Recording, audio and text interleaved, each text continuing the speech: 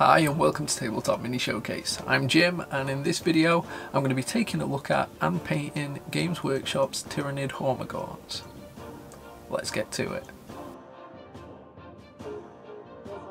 Games Workshop have recently released their Warhammer 40,000 10th edition box set Leviathan, which of course means a box full of their 40k poster boy, de facto unit shifters, the Space Marines. And obviously, as one army alone would make for a pretty boring battle game, it also includes a suitably formidable force to serve as their adversaries. And on this occasion, those adversaries are everybody's favourite space bugs, the Tyranids. Because of this, there has been a whole slew of Tyranid related content sweeping the community. Hivefleet enthusiasts are dancing in the street, high-fiving fellow swarm lovers and basking in the bioluminescent glow of the current Tyranid spotlight. And frankly, this sudden wave of galactic insectoid goodwill has really got me in the mood to paint some Tyranids. So I dusted off the box of Hormaguants that's been patiently sitting on my shelf for f*** knows how long now, watching on as I slowly chip away at the seemingly never-ending mountain of grey plastic that is my Space Marines collection. And I got to work. I cracked out my sprue clippers, plastic glue and hobby knife and set about assembling these gruesome space bugs. And I was happy to discover they do actually go together quite quickly. I'm happy to discover these go together quickly.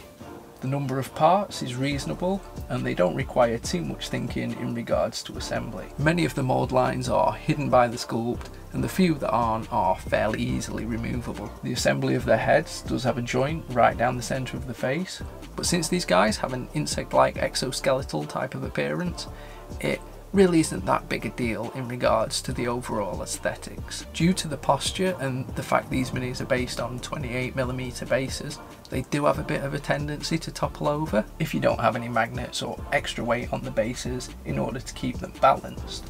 But since I personally tend to build up my 40k bases with bark chips to give them a more rocky, natural looking appearance that allows the minis to stand a little taller, this really wasn't much of an issue for me, as the bark chips provide enough extra weight to keep them nice and stable. Having them based like this also gives the model a bit of an individual appearance, as this way the repetitive structure of the Tyranids is slightly disguised by the lack of uniformity in the height of the bark chips. To do this, I simply broke up a few bark chips from a bag of terrarium substrate and glued them down to the bases.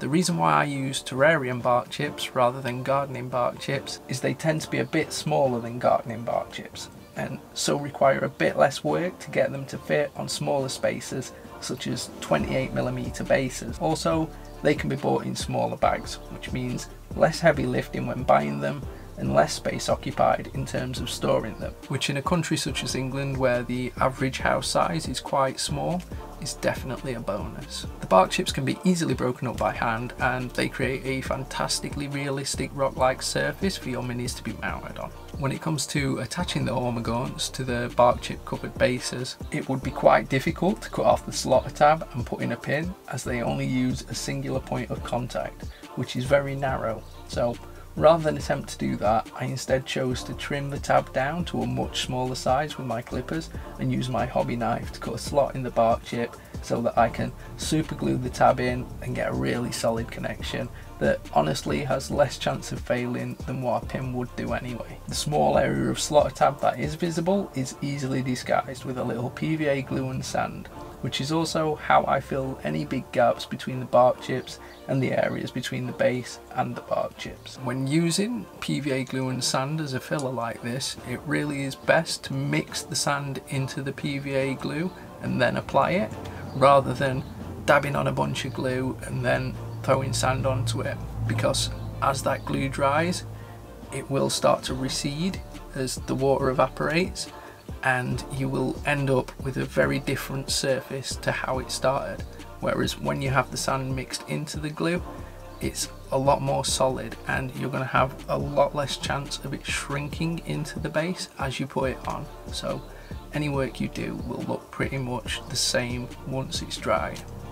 Alright, that my friends is the assembly part of the process out of the way. Now it's time to see to those paint jobs.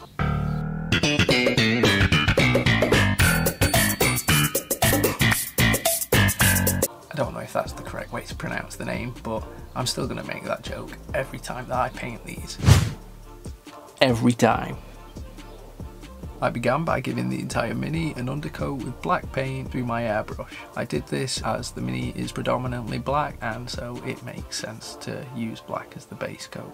I then went on to paint all the bone areas with Xandri dust and undercoat with white all of the areas that are going to be painted more brightly. It may take 2 or 3 coats of paint to get full opacity, but it's better to have a good solid foundation to work from so that all the colours that follow will have maximum saturation. I held off on painting the teeth and the circles on the head here, as I knew I would be doing a lot of back and forth when doing the graduation to a lighter shade on the face later down the line. I base coated the carapace with Genestealer purple, and for the fleshy areas around the joints and the circles I applied a magenta ink so that the recesses would have a strong saturated level of colour, but the raised areas would be more lightly stained. I also painted in the eyes with a warm yellow.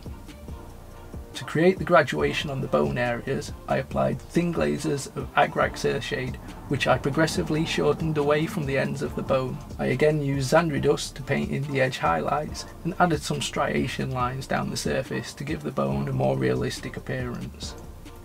The carapace was shaded with glazes of purple ink, which I concentrated into the areas that would receive the most shadow.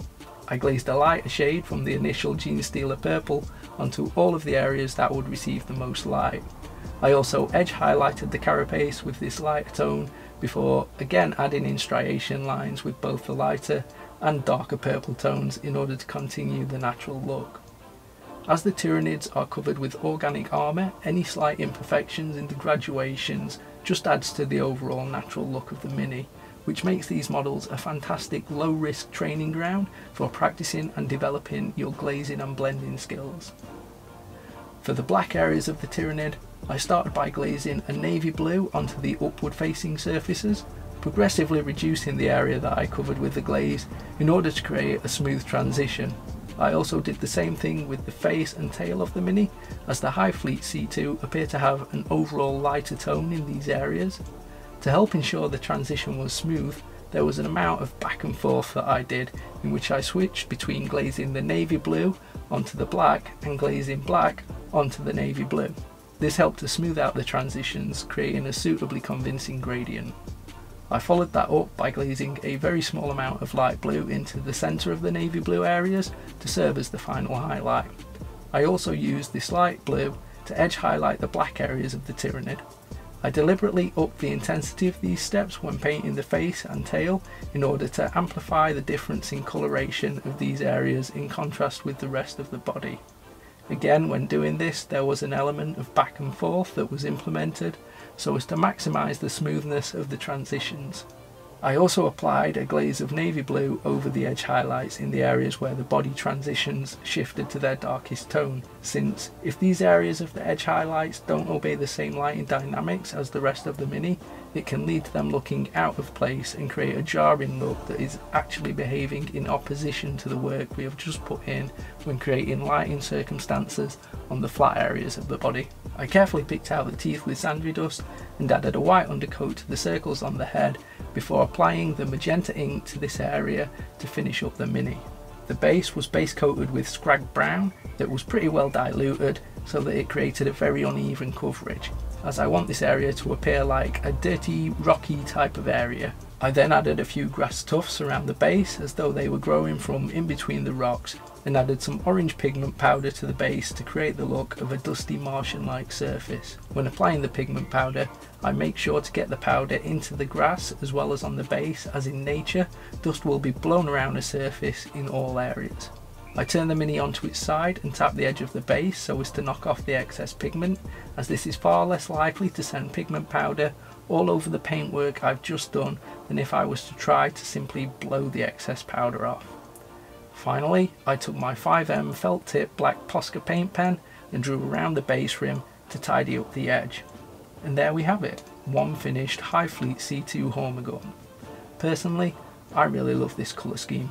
The black body has a real Ridley Scott's Alien type of vibe, and the bursts of colour remind me of both the vast insect and aquatic colorations that we see in nature, as well as the Gene Stealer colourway that many speculate is the original colour of the Prime Tyranid hive. Transitioning black into blue highlights isn't something I have a lot of experience with, but it is a colour pattern I find particularly pleasing. So getting the opportunity to put some time into developing this area of knowledge has been really fun, and hopefully it will lead to me tackling other minis of a similar palette at some point in the future. If the current 10th edition content you've seen has got you jonesing to paint up some Tyranids, but you don't have the finances to invest in the game, grabbing a box of Hormaguants or Termagants from the Games Workshop web store or your local hobby store is a great way to scratch that itch. If money's really tight, heck, you could just buy a single mini from eBay, or maybe even trade a mini you don't like with a Tyranid collecting friend and give the old space bugs a try that way.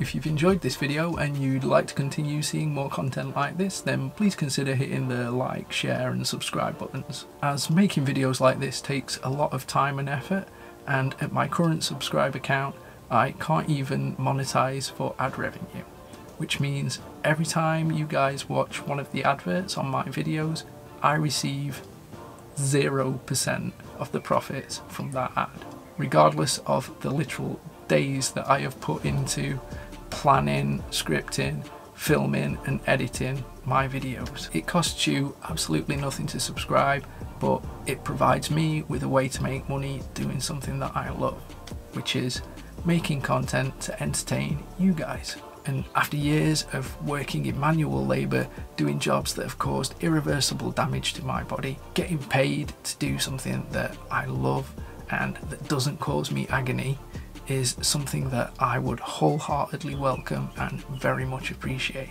Also, if you don't want to miss out on any of my upcoming videos, hit the little notification bell. That way you'll be notified whenever I upload a new video. If you guys are looking for something else to watch and you can't be asked to type anything into the search bar, maybe consider checking out one of these videos. Legend has it, the dudes that watch them have significantly bigger dicks than the dudes that don't. It's science. Alright, until next time, action!